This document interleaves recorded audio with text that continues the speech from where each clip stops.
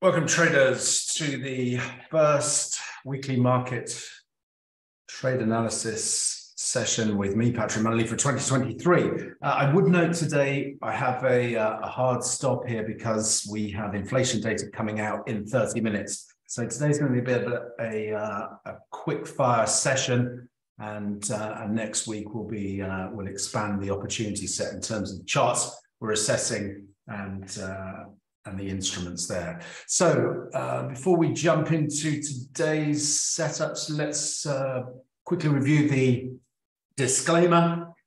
Most pertinent to today's discussion is the fact that views and opinions expressed by me in this presentation are solely mine. They're not indicative or representative of those held by Tickmill UK or Tickmill Europe Limited.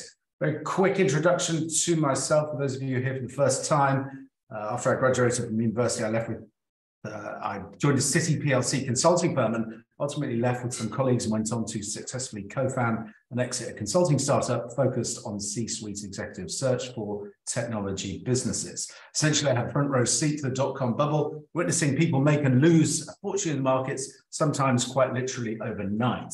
So I decided to explore my curiosity for markets with some capital to play with and some time on my hands. I started day trading the S&P 500, or probably more appropriately at that stage, day gambling. After some early beginner's luck, I racked up some pretty solid gains. However, as is often the case, my beginner's luck ran out, and as the market phase changed, I began to average down into losing positions, giving back all my gains and ultimately experiencing a significant six-figure hit to my personal capital. Say that was a gut-wrenching and sobering experience is really an understatement. So I had to stand back and figure out if it was feasible for me to make a living from the market. So I decided to get serious about trading and sought out a mentor with an excellent trading track record. Working with my mentor for a period of 18 months to 2 years, it was a time during which I really upped my technical game in terms of researching, developing extensively back and forward testing strategies that crucially suited my personality, all of which were underpinned by a rigorous risk management approach. Most importantly, during the period of mentorship, I significantly developed my mental game. And probably most importantly of all, I made the watershed shift from being a highly goal-oriented individual focused on financial gains to becoming purely process-orientated. So what does that actually mean? Well, it means I had to stop focusing on what I could make from the markets and start focusing solely on managing my mindset to allow me to consistently execute my trading strategy, oftentimes in the face of negative feedback from the markets in the form of losing trades. But once you become process-orientated and have a professional trading mindset, and you understand the true nature of trading simply being a numbers game in which you're playing the probabilities, you lose that emotional investment and hellish emotional roller coaster of living and dying by the outcomes of individual trades. So I'm no longer concerned with the outcome of individual trades or even a small string of trades. My focus is on the next 100 trades, because I know if I focus on excellence in execution, my edge will demonstrate itself over an extended series of outcomes. My multi-strategy approach has delivered profitable annual returns since 2008. Since 2013, I've also been managing investor capital through a managed account service, again delivering annual positive returns. Since 2010, I've mentored hundreds of private traders of all experience levels, from complete novices to former CME floor traders, in developing the technical and mental skills to reap consistent returns from the markets. In addition to my fund management and mentoring, I'm a resident market expert, exclusively providing market and trade analysis to Tickmill clients. I provide an in-depth daily market outlook, breaking down fundamental and technical drivers for the trading day ahead. I also provide daily technical trade setup videos, which I share through the Tickmill Trading View account, and I'll post a link for that at the end of my presentation. I also run Tickmill's E-mini strategy Facebook group, where I post a daily trade plan, giving my pre-market thoughts for the cash trading session ahead in New York. I give my bias for the day ahead and specific action areas where I'm looking to engage the market. These pre-market plans have offered close to 6,000 points of profit since we launched the group in April 2021. The second Tickmill strategy group I run is for traders who really want to take their trading to the next level. The Tickmill Futures Telegram trading group is a real-time environment where on a daily basis, I share in-depth insights, analysis, and real-time trades. I also provide live market commentary during the opening hour of the cash trading session in New York, where traders can essentially see in real time how I dissect the market and identify asymmetric trading opportunities. These sessions act as a platform, helping traders to develop a professional, consistent approach to navigating markets, and most importantly, those mental mind games that must be mastered if you're going to make it as a profitable market operator.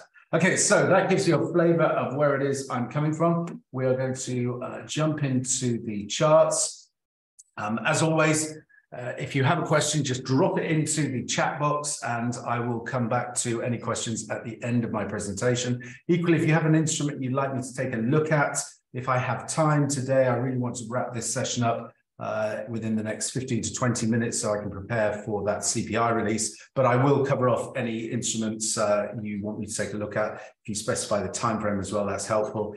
Equally, if I don't get time to do that today, what I'll do is if someone does have a specific instrument, I'll record a TradingView video and that'll be posted to the TradingView, the Tickmill TradingView site. And I'll give you the a link for that, like I say, at the end of the session. So starting with the S&P 500, I have been long since the holidays, really, and closed out some positions for about 100 points of upside earlier this week. I'm long again here heading into this CPI release. Ultimately, what I'm looking for, my interim upside objective for this move is up into this 4,040, 4,070 area. From there, I'm going to be looking for some momentum divergence to develop to give us an opportunity for a corrective move to play out. Likely we retest back into the 39.80, 39.90 area before extending again to complete a bullish sequence here to the upside. And I'm looking for a move up to 4,100 area as the primary upside objective for this move. Now, obviously, this comes with a caveat today because we have the CPI release coming out.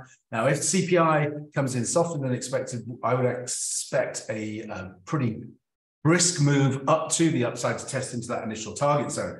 However, if the CPI comes in hotter than expected, so something above 6.6% on an annualized basis, then we could see a pretty dramatic repricing of risk. And I would be anticipating that we could be looking for a sell down back into that 3,900 level on the downside.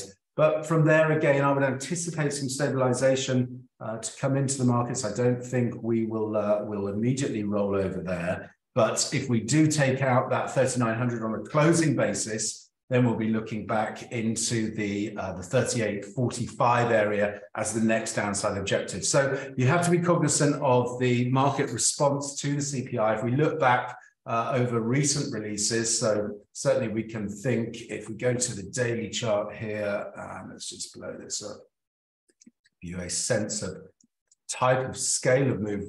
This was our December CPI release. So we traded from 40.23 up to 41.79. So about 150 points of market response there. Equally, then we had the October CPI, so 3,500 up to 3,700. So a 200 point move there. And then we had the November CPI, again, 37.50 up to 39.65. So again, 200 points. So what you should be thinking in terms of potential reaction today, and when I talk about a reaction, the market is only likely to really have a significant reaction if we have a print that is either above 6.6 on the upside or is below 6.4, 6.3 on the downside. Then we can expect these outside reactions. So what you want to factor then is we're currently trading 4,000 on the E-mini S&P 500. So we can think we could trade up 41.50 on a really soft print. That would be a bullish reaction to the upside.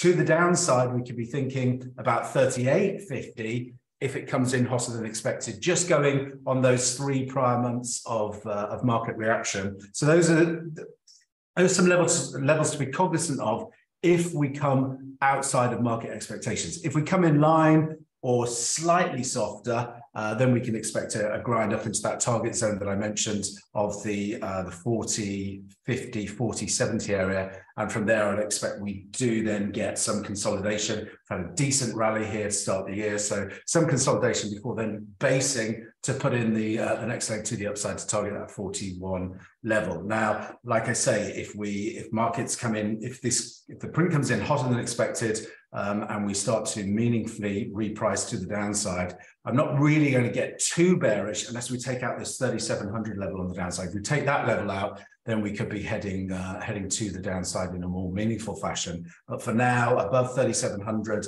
I'm still looking for some upside targets to be achieved before we see the next leg to the downside.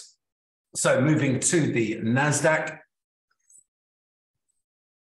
And again, bullish setup here in the NASDAQ. Let's just put in some targets using the equality objective. So we have this swing low into the swing high and our current low of 10,761. We are targeting a move to 12,616. So what I'm looking for, what I anticipated is that we could see a pullback. We haven't had that pullback yet in terms of the NASDAQ, but any dips at this stage we should be looking for an opportunity to get in on the long side. Let's just get an interim target here using the 4-hour equality objective. So I'd be looking for a move now into this 11,720. And then from there, I'd be looking for a correction equal in scope and scale to what we saw in the base move here out of the lows. So anything up into this 11,750, look for pullbacks then to find support back into 11,360 area. And then from there, we look to engage on the long side. And our target, like I say, is 12,616. So plenty of scope for this to move on the upside in terms of the NASDAQ. Just want to my mind anyway, I'll be looking for that corrective move, something similar in scope and scale to this initial pullback. And then we want to engage on the long side, targeting the move up to that 12,616 objective. The YM, or the Dow Jones, obviously has been the outperformer heading into the back end of last year based on its relative growth, its relative value weighting in terms of the components, the stocks that are in the Dow Jones. So again, what we're looking for here at the moment now, let me just draw in target that I'm using. So any move through on the daily time frame here, any close through 34,616 sets up initially the monthly projected range resistance, 35,500, and then on to 127 extension of this consolidation period, which gives us an upside objective of 35,878. At this stage, in terms of anticipating any corrective move, or deeper corrective move, what I'd be looking for would be a break back through the 32,800. Let me just blow this chart up, actually, guys, so it's easy for you to see. And I'll give you the downside target where we would be looking to re-engage on the long side. So if this inflation print today comes in a little bit hotter than expected, let's get this tool working. We will look for a pullback. Bear with me, guys. We will look for a pullback into 31,690. From there, we also have monthly projected range support and the backside of this trend channel resistance to potentially act as support. So, like I say, if we get a negative surprise here today, we look for this move to develop, and then from there we'll be watching for bullish reversal patterns to re-engage on the long side, looking for that extension up into our target zone, which initially is going to be into that 35,878 level. Equally, like I say, any close through 34,650, I'd be encouraged then on the long side to again target that 35,878, as the next upside objective. Moving to the DAX, still seeing some real relative strength in terms of the DAX. Let's just go to the multi-chart view here. So I'm looking for the DAX to test this weekly high volume node now, 15,500. That also coincides with the 200% extension of this consolidation phase. So we're breaking out here. So what I'd be looking for are pullbacks now into anything that tests into the daily and weekly projected range resistance, 161 extension of a consolidation. Any pullback then in a three-wave move gets us back into the 14,600 area. I want to be a buyer there looking for that upside extension into our target zone of 15,500. Equally, any move into that 15,500, I'd be watching for bearish momentum divergence to set up for a pullback to develop. But for now, any three-wave corrective move back into our 14,680 area, watch for bullish reversal patterns to engage on the long side. And like I said, we want to target that weekly high volume node just about 15,500. And Nikkei. So what we're looking at, the Nikkei here, slightly weaker performance relative to the other equity indexes. I'm looking for an equality objective versus this current swing structure. Let me just blow up the daily chart so you can get a clearer view of what I'm targeting. So we are looking for, versus this move from the highs here into the lows in October, we have an equality objective down at 24,000, just below 24,900. So if we move to the intraday trading time frame and look at the technical setup here, what we can see is we have the potential for a five-wave sequence to play out. So we have wave 1, 2, we've potentially completed a wave 3 low here, and we've traded into the yearly pivot at 26,500. So I'm looking for any break back through this trend channel support now, 26,200. There's an opportunity on the downside. We are targeting 24,890. Let's just scale this chart a little bit. So this is our daily target, 24,890. Now, more often than not, the minimum downside objective for that wave 5 sequence will be a 5 equals 1. So our wave 1 to the downside from our potential wave 4 high. So at a minimum, we will be looking for 25,400 if we can break through this trend channel support. And the other target we can use as well for that fifth wave extension, obviously we have our equality objective, 24,890, but we look for a 127 extension, which broadly coincides with that wave 1 target. So again, thinking about 25,300 there. But noteworthy, we have that 161 extension, which is another regular or frequent downside objective for a wave 5 extension to the downside, coming in 24,900. So just above our equality objective at 24,800. So those are the downside targets. If we take out the support here back through 26,000 on the Nikkei. Moving to the Nifty, as you'll remember from the back end of last year, Nifty has been the stellar outperformer. It's the only index that has made new cycle highs post the pandemic advance. So what I'm looking for now is an area to re-engage on the long side with the Nifty. Still have a target on the upside versus the swing low at 16,700. We are looking for that 19,680 on the weekly. We have that 127 extension of this potential wave 4 consolidation. So again, just so you can start to think in terms of seeing these patterns yourself, we have this three-wave corrective move, which from a sequence perspective, satisfies a wave 4 cycle low. And then we're looking for that fifth wave extension up into, firstly, that 127 extension at 19,500, and then we have that equality objective 19,680. If we can get through there, then we'll be thinking about that 161 extension above 20,000 into that 20,695. So we've got some chunky upside objectives to play for in terms of the Nifty. So let's try and see if we can identify potential entry point. Now, one of the methods I use is a symmetry swing calculation. So what I'm anticipating here is that this last leg of decline before our last 5-wave sequence, you can clearly see a nice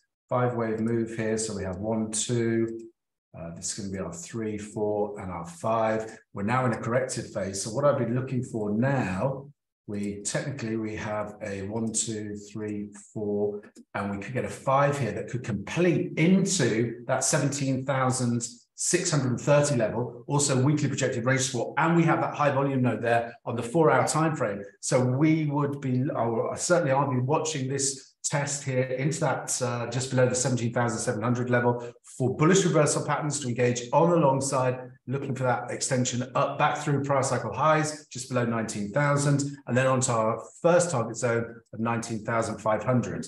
Equally, what I would be watching is any break of this current trend channel resistance. So any move back through 18,380, let's say, would be a momentum entry to the upside, targeting a retest and break of those price cycle highs. How are we doing for time?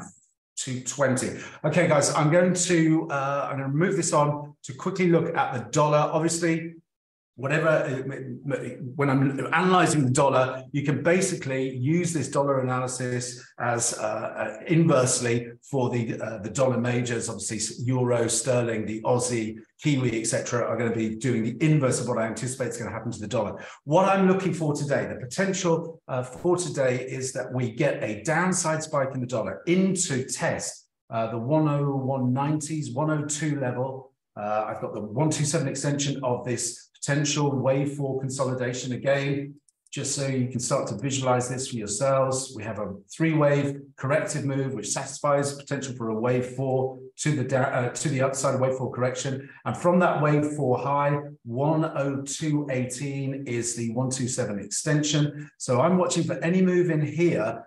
Watch for bullish reversal patterns. We've got some potential nice intraday momentum divergence here. So if price makes that new low into that 102 handle, into that 102 area, that roughly coincides with the euro testing 108, the sterling probably into 123, the Aussie probably towards the 70 handle. So any move there that gets rejected sharply, I will be looking to fade this current set of dollar weakness, looking for at least a 3-wave corrective move to retest current wave 4 high, potential wave 4 high of 105.40s. If I just pull up the euro quickly, just so you can visualize that, the alternative, so the scenario I'm looking for here in the euro is a spike up into that 108 that gets rejected. We've got some nice momentum divergence developing, and then I'm looking for a corrective move back into 104.50s in terms of the euro. Quickly here, sterling, similar scenario. I'm not watching for resistance. We've got a cluster here, daily, monthly, and weekly projected range resistance just coming in above 123. Any rejection from there, I would be looking to engage on the short side, looking for a move back down into the 117 handle. Equally, the Aussie quickly into a test of the 70, look for a 3-wave corrective move back into the potential support here at the 66.30s before we start the next leg to the upside. I'll be updating all of these charts, guys, in the coming days once we get the CPI release out of the way. Going into this year, I am net bearish the dollar, but I think we need to see a correction first before we can meaningfully re-engage and redistribute shorts in the dollar and look to buy some of these risk currencies in terms of euro, sterling, and the Aussie. I've had a request for silver. I'll give you a quick view on silver. Let's take a look here. Silver is currently getting towards a test of the 25 level. That's the weekly projected trend channel resistance. I would anticipate a pullback from there. So if my view on the dollar is correct, that we're going to see a bit of a pullback in terms of the dollar, I'd look for a test up into the 25. Then I'd look for a correction back into support around 21.40s before we get the next extension of potential breakout in terms of silver. Silver and gold, I am bullish on this year, but I'm timing my entries and I'm going to be, I'll be updating where I'm looking to get in there in terms of gold. Let's just quickly pull up the chart. You'll get a sense of what I'm looking at. I'm looking for gold to test up into just above $1,900 before we get a pullback, and then I'll be looking to reload for the next extension. I am anticipating this year that gold will actually make new cycle highs, but again, I'll add further updates and detail to that in next week's session when we can extend the time period here. We're running 225. So guys, I'm going to wrap this up here. But for those that are interested in terms of the Telegram or Facebook group. You can request access to the Facebook group through the link I'm posting in the chat now. And I will also post that TradingView link. Bear with me so you can follow along my updates in terms of those daily trade videos that I post. Here, where are we? Here we go. Thanks, Chris. Happy New Year to you too.